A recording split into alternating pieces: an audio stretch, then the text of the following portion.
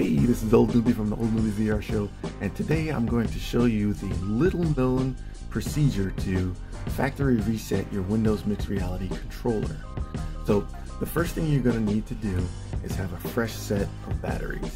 This is what I got here. I've got these lithium ion batteries that deliver 1.5 volts, and I've chosen to use these batteries over using regular rechargeable 1.2 volt batteries because there are some problems with using those 1.2 volt normal rechargeable batteries, such as the controller shutting off its haptics, or sometimes the controller is losing connectivity.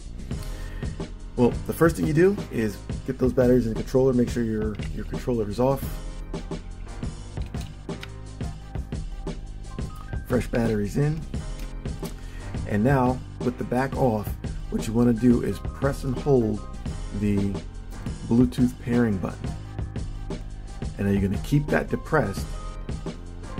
And then while that's depressed, you're going to press and hold the Windows button. So you're going to have both of those buttons together. And you hold it for 5 seconds. 3, 4, 5, and let go.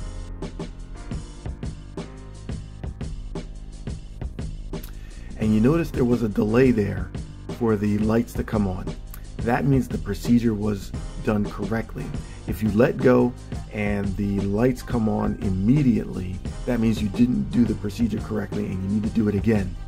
But with that, you heard it vibrate and you saw the lights come on delayed. That means we had a successful procedure and this controller has been reset. So what you need to do now is power it off, and then start up Windows Mixed Reality Portal and re-sync your controller. And what's going to happen is it's going to re-download the software, it's going to re-sync, and you should have a functioning controller after that.